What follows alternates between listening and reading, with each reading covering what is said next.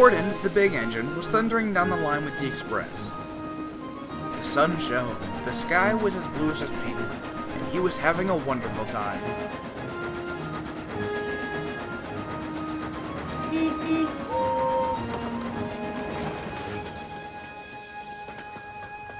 Another successful run, wouldn't you say, driver? Yes, indeed. Well done, Gordon. Hello, Gordon. How was your express run? It was probably the most splendid run I've had for years, Donald. That's what happens when you're the fastest engine on the island. You're always on time. Donald groaned. He knew all too well about Gordon's infamous boasting. Well, now that you brought up the topic of speed, did you know that on the mainland they have these things called high-speed trains? I've never seen one myself, but the diesels over at the works say that they have a diesel engine at each end and reach speeds no steam engine has ever reached before. 2 diesel engines at each end? How disgraceful. I'm sure I could go just as fast as those boxes on wheels, maybe even faster. Is that so? The last time you tried to break another engine's speed record, I seem to recall your dome came off on the viaduct.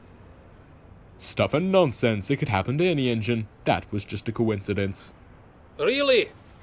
From what Edward told me, you were lucky to remain on the rails instead of ending up in a field at the rate you were going. That's because Edward is an old clamped-out steam engine who hasn't seen anything close to actual speed in years.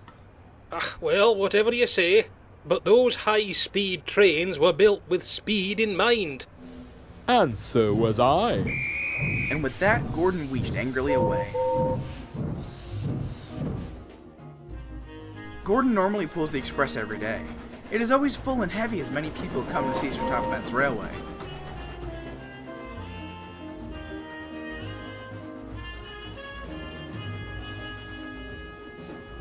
The temperatures had dropped significantly over the course of the night, and by morning the rails were wet and sleety.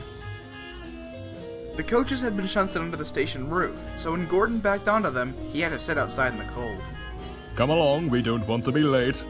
Don't make such a fuss. We'll get moving eventually. For Gordon, eventually meant an eternity. At last, however, the guard blew his whistle, and Gordon jerked forward. Come along, come along.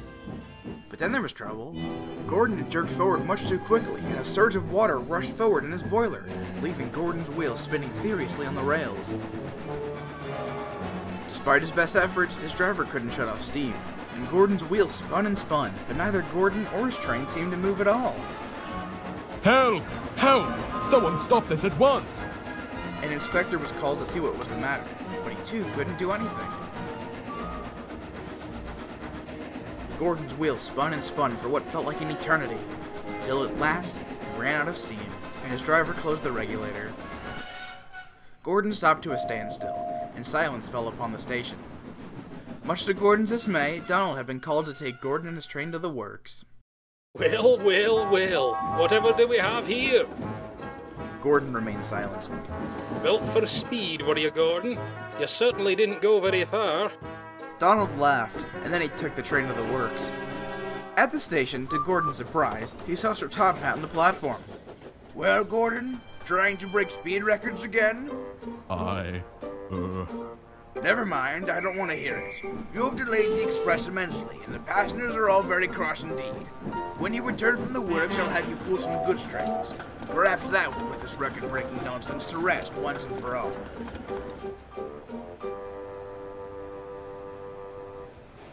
On the night of his return, Gordon hoped the sheds would be empty, but they weren't. Well, Gordon, do you plan on any record-breaking tomorrow? Don't be silly, Henry. Gordon would much rather go ice skating instead. Nonsense, you two. Gordon's going back to the works tomorrow to get his dome removed. All the engines laughed except for Gordon, who thought that the other engines were being very silly indeed.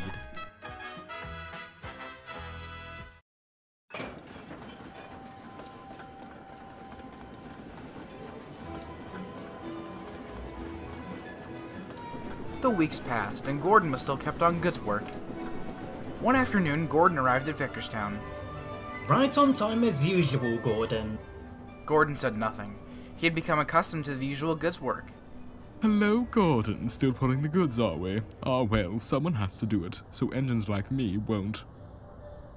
Gordon tried to look away, hoping Spencer would just ignore him.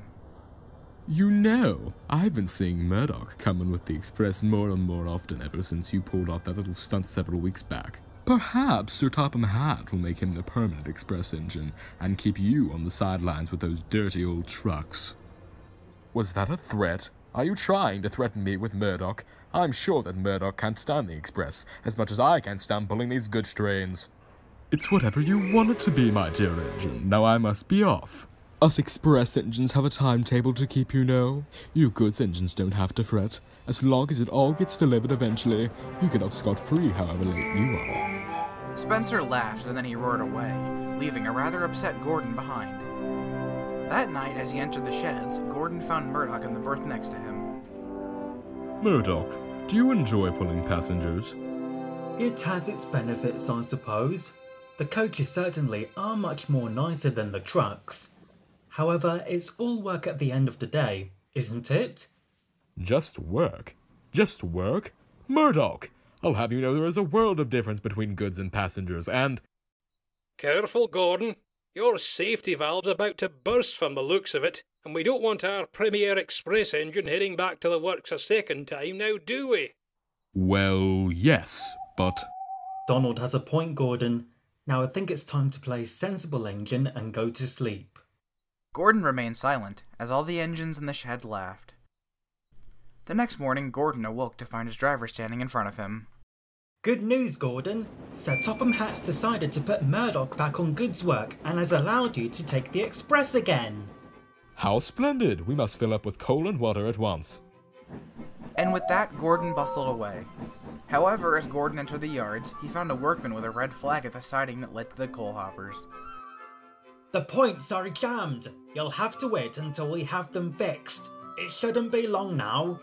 Why can't we just use another hopper or find another siding to use? All the other hoppers are empty, and all the other sidings are filled with trucks. And I take it you don't want to play common tank engine today, so you'll just have to wait. After some time, the points were repaired, and Gordon steamed up to the hopper. As he filled up, Gordon began to cough and splutter. I feel stuffed up. It must be the coal. It looks like we've gotten a bad lot for today. Never mind, we'll just have to make do with it. Come on, we're late enough as it is already.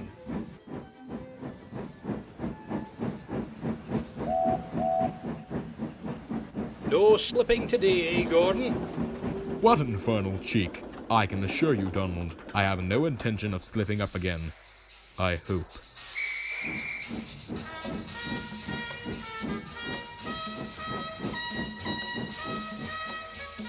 He needn't have worried.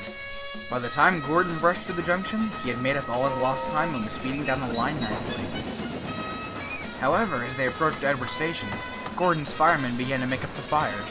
Let's make a good run for the hill where you've got the steam to do it. I don't trust this low-grade coal. At the station, a party of wedding guests, all in their best clothes, were standing on the platform. As Gordon roared through, puffing hard for the hill, smoke from the newly made fire streamed from his funnel. He disappeared into the distance, leaving a black smoke screen on guests and all. Waving hands to Gordon became shaking fists as the guests ran angrily into the station master's office. As they arrived in Vickerstown, an inspector delivered a message straight from Sir Topham Hatt. His message was short, but it wasn't very sweet. Well, well, well, Gordon, trying to blow out steam in stations now, are we? Now listen, Gordon. Blowing out steam and ashes at a station is like blowing your whistle at said station. It isn't wrong, but we just don't do it. Pay him no mind, Gordon. He's just trying to get the better of you. How could I help it, though? It wasn't my fault the smoke was dirty. It was all because of those jammed points back at the yards, and the bad coal. Never mind about that, Gordon. Where would I be if I got upset or annoyed every time someone called me smelly, eh? Anywho, so it's good for the garden. Or at least that's what my driver says. But not for new clothes. On the return journey, Gordon was extra cautious on the way home, but it just wasn't his lucky day.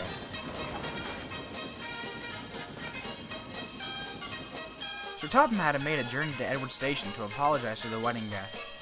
He had done his best and was waiting for another train to take him back to the big station. When Gordon thundered through, clouds of dark black smoke shot from his funnel and nestled all over Sir Topham Hatt. As he arrived at the station, Gordon found another inspector waiting for him.